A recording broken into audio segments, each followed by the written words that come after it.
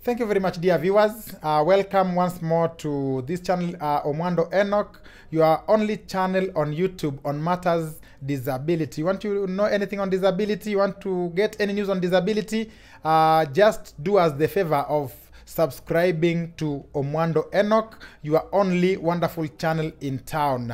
Welcome, dear viewers, once more. Today, I'm your host, the one and only Brother Power Jared Wilberforce on Omwando Enoch, where we have a matter on the desk that we want to discuss, dear viewers. Above all, I'm here with the director of Omwando Enoch, with whom we want to handle a very crucial issue, a very touchy issue, a very weighty issue concerning the conduct, the way the National Council for Persons with Disabilities is being run, the conduct of the officers of the council. Of course, that may not be on much discussion, but at least service delivery from the National Council. How are you, bro? I'm fine. I'm fine, brother Wilberforce. Hey guys, hey viewers, you're fine, eh? Don't look. Welcome to today's discussion. I know it will help you. Kindly watch this video to the end, eh? That is how it can help you. Thank you, Bana Wilberforce, and welcome. And let's go straight to our topic. Thank you so much, Omwando Enoch, the director of Omwando Enoch channel. As I've just told you, dear viewers, today we want to discuss a few things concerning the National Council for Persons with Disabilities, NCPWD in short, a government agency mandated with the responsibility of all matters disability welfare. Now, Enoch. Yes. I think of late there are some things that have been going on, and the latest being the postponement of the is it called mapping or mass registration exercise that had been planned to the peak, to the climax, and at the end of the day it gets postponed unprofessionally, I can say, and I have no apology to make. Among that others, I look at things like educational assistance, which was scrubbed out. Look at the way checks are delaying to be dispersed to schools where we have our children with disabilities, rather learners with disabilities, learners of persons with disabilities or guidance with disabilities, and they take a lot of time. This is where I want us to really base our discussion today and see if the National Council is really doing a service or a disservice to our people.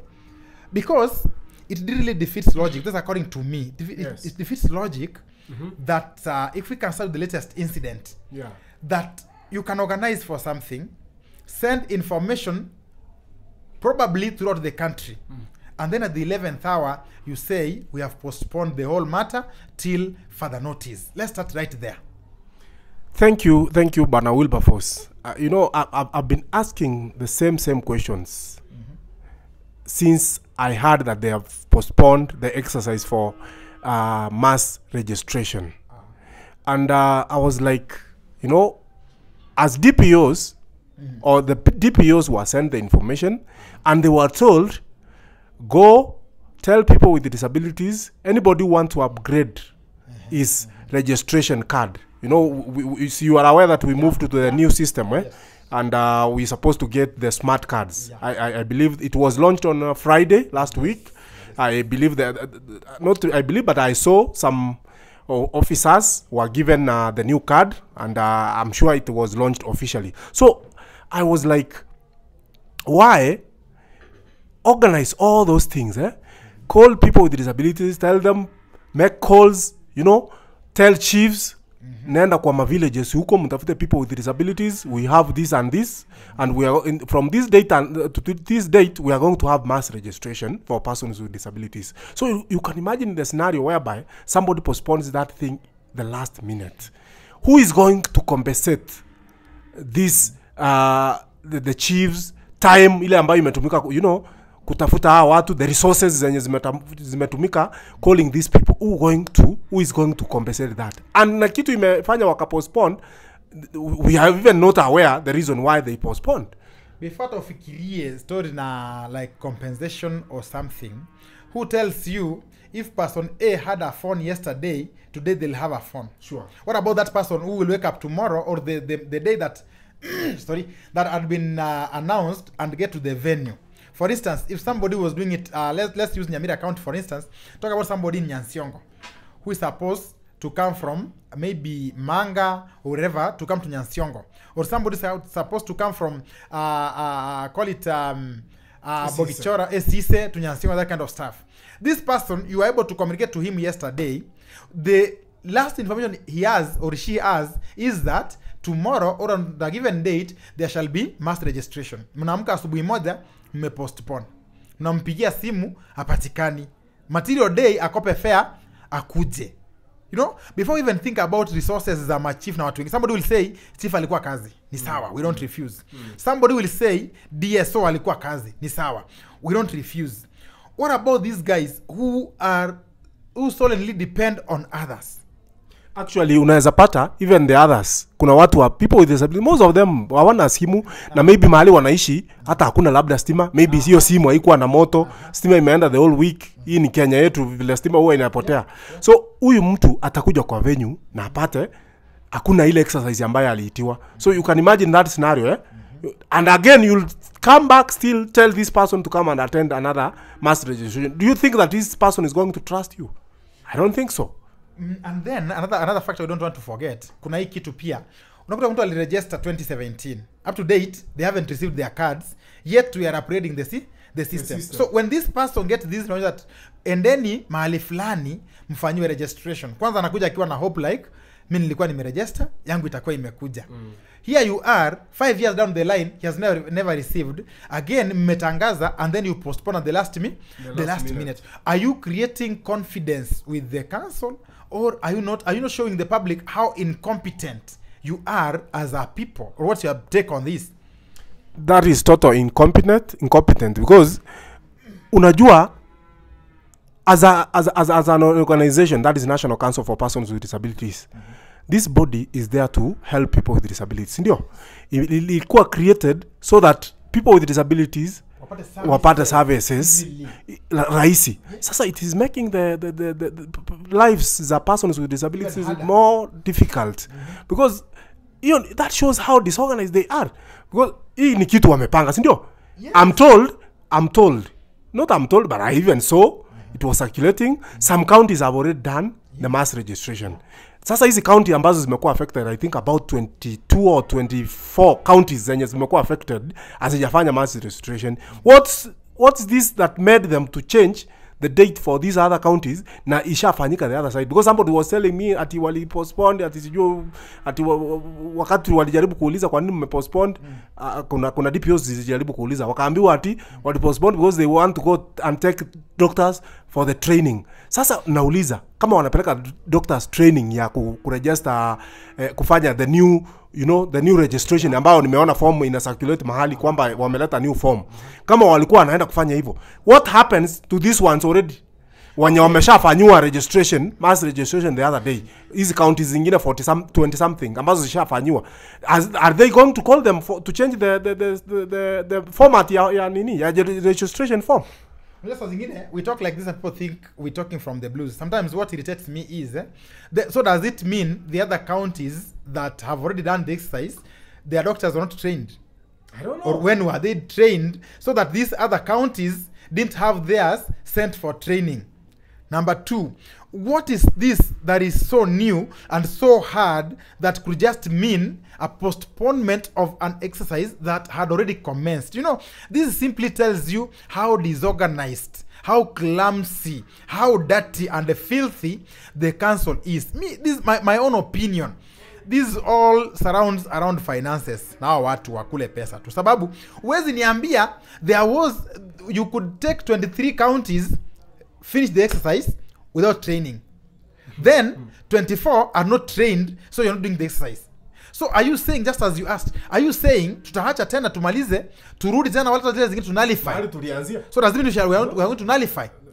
That's why we are saying that we look disorganized as the National Council for Persons with Disabilities. And by the way, hata hiyo tukiwa hapo kwa mass registration, before we move to another point, because hiyo I'm sure mwenye masikia amesikia, and he or she is going to improve. On the same, kwa nini mko na you have the officers in the field, si ndio? National Council wako na officers kwa field hapa, lakini mimi naonanga most of the mass registration lazima watume officers from Nairobi wakuje ku supervise this exercise. Does it mean that these ones who are in the field were incompetent? Are they incompetent? Wilberforce, what is your take about this? That is why I'm telling you, the council is disorganized, not only disorganized, but also clumsy. Ndio nilikwambia pale mwanzo, kuna jamaa na kuna mwanamke mahali anakula pesa iliyotengewa walemavu. Sababu, then there is no need of having a DSO. And if you watched maybe some time back in another channel, I did a clip where I told you and I give you a scenario where two officers come to the ground, they differ on how they want to divide the loot that they have gotten from the registration. It is the same thing with the doctors. These doctors we have in Nyamira, for instance, I'm sure they are equally qualified. These are people you can call to a meeting for 3 days and they are done. Today you can't tell us you are postponing and all of a sudden what had already commenced. Just to finish on that one. That is why the council, since 2003 up to date, their data does not have registration of 1 million persons with disabilities in Kenya. Whereas a small DPO in Nyamira has a full registration of more than 4,000 members. A DPO that has been there for less than 10 years has a membership of 4,000 and plus from one county. Yet a whole organization with money pumped into it does not even know the right numbers of persons with disabilities, because today I can tell you I may be having 3 cards. And yes, somebody may be having 7. Somebody may be having 2. And that means one person is counted as 3 because of the disorganization. Let's move. I think the council, we need to move. Now, there's another thing we need to discuss on this forum. Yes. Let's talk about educational assistance. That's another elephant in the house. I think I have a problem with the current administration of the council. And I don't fear to say, Bwana Harun, the CEO, and whoever by the body lichaguliwanga. Yeah, they have a new board. I think they have a new board. Now, are we shall I be wrong to simply say, Harun, you came to the council with other interests? How do you come all of a sudden and scrap out educational assistance, well knowing that ilikuwa inasaidia walemavu wengi, considering that walemavu wengi si wengi wamesoma kiwango hicho, then all of a sudden hiyo kitu hakuna. No communication, no reason why it is not happening. Hata ile tukiwa on the same nini hiyo umesema hiyo. On the same note, hiyo pesa ya education assistant hakuna. Lakini hata hii yenye wanasema wanapeana scholarships, watoto hawana, they don't have those scholarships. Hakuna scholarships in schools. Barua zimeandikwa, unaandikwa commitment mpaka principal hataki kukuamini tena ati kwamba sasa kama hujatuma hata pesa za nini za first term sijui za lini, why should you alafu to make the matters worse ndio unatumia pesa mingi kutuma officer field wakati wa mass registration ati wakuja kusupervise other officers in the field watumie per DM, na hiyo pesa ingetosha hata kulipa school fees. Hiyo pesa yenye inakuja kwa field. Hebu imagine all the 47 counties. Kila county imetuma officer mmoja, zingine 2, officer wawili. Na hao watu unajua job groups zao ni juu. Na hizi job groups hata wachana mambo ya bigo, hata kilala kwa mtaro lakini amepatiwa per DM. So hii per DM ni pesa mingi. Imagine the whole week. Hii pesa itatosha kulipia mwanafunzi mmoja school fees the whole year. So as you put it, kwa nini council imechange ikatoa education assistant? Initially some of us we are beneficiaries wa education assistant. Kama si education assistant from the National Council for Persons with Disabilities, some of us we could have not even gone to school because we could not be able to afford the school fees. Lakini sasa hii education assistant imetolewa. Sasa they want to impact on scholarships. Scholarship yenyewe ni watu wawili peke yao, na watu wawili hawapati that scholarship. I think we are losing track as National Council. It would make sense if we scrubbed out the educational assistance, then we have the other school fees, that's the scholarships done within time frames. But this idea of leaving people in darkness, children are languishing every time until, by the way, painfully, yes, some of our children wamekuwa laughing stocks in their schools because every time there is an unlimited fees, hata wa disability pia inabidi atoke. Because now, as you put it, the principals have now begun even disbelieving the officers. The council is even putting innocent field officers or county officers or regional officers in very awkward situations, because if somebody wrote a letter in the first term, akaandika in the second term, surely, how do you even go? Do you even have the morality to go before a head teacher and tell them, bado pesa inakuja? You cannot. How do they trust you? So council, in short, if we have to clear with this matter, I think something is to be done. I think persons with disabilities, DPOs in this country, time has come, we need to come up and go for that which is ours, and particularly on education. You see, that leads Enoch. Yes. For example, unaona mpaka siku hizi kulikuwa na funding ya International Day for persons with disabilities. Yes. Walikulia kwa 50,000. No, I don't fear saying this because I'm part of the team that made noise until it was increased to 100,000. Today, all of a sudden, even that celebration is not funded. Then somebody will sit somewhere in the name of Harun on behalf of I don't know which minister and write a speech and take it to the people. I would urge our people at the county levels not to give attention to those speeches. What is your take? Yes, in the issue of International Day, I'm told, hata mimi nimesikia hizo rumors kwamba this year National Council might not fund International Day. Hiyo pesa yenye unasema sijui 100,000 this year kuna uwezekano isikwe. Of course not confirmed, but tumesikia rumor has it kwamba kuna uwezekano hiyo pesa itakuwa. And sasa mimi nauliza hii mambo ya disability, unajua hata constitution last year haikukuja. The other year walisema ni corona sijui mashule. No, they began, ngoja kwanza. The other year 2020, you know, we are not too old to forget. 2020 they said kuna corona, so they were buying PPEs to schools. Sawa. Last year it wasn't there. This year hatujajua, but is it rocket science? What else do you need to be shown that this money may not be anywhere? If today we are a week away to the International Day, okay, endelea, nilikukata. So kama hii International Day hakuna, hiyo pesa imesaviwa. To assume hiyo 100,000 times 47 counties, hiyo ni sijui ni pesa ngapi? Hiyo 4.7 million. Si hiyo inatosha kulipia watoto school fees. Kwa nini utoe education assistance? Hii pesa ingehawa at least kila county, hata kama wangepeana 100,000 shillings watoto wa disability walipiwa hata 20,000 per child. Hizo ni 5 hao ni students watano or learners. Na hao students watano. Sasa ubaya ni ile wanasema they will not fund. Na hiyo budget bado pesa iko ya National Council bado wanapatiwa their budget. Sasa hiyo pesa haionekani kitu yenye haionekani kitu yenye nafanya. We are not even we are not receiving assistive devices. Hakuna sijui ile tulikuwa tunapewa ya economic empowerment. Hakuna economic empowerment. I know of several groups zenye zilikuwa qualified na zikapitishwa na committee ile ya kupitisha kwa counties for economic empowerment funds, lakini up to date hawajai receive their check. Sasa mimi nauliza hii pesa ya council inaenda wapi? What is not happening with the council? I think we need to do something, as you said.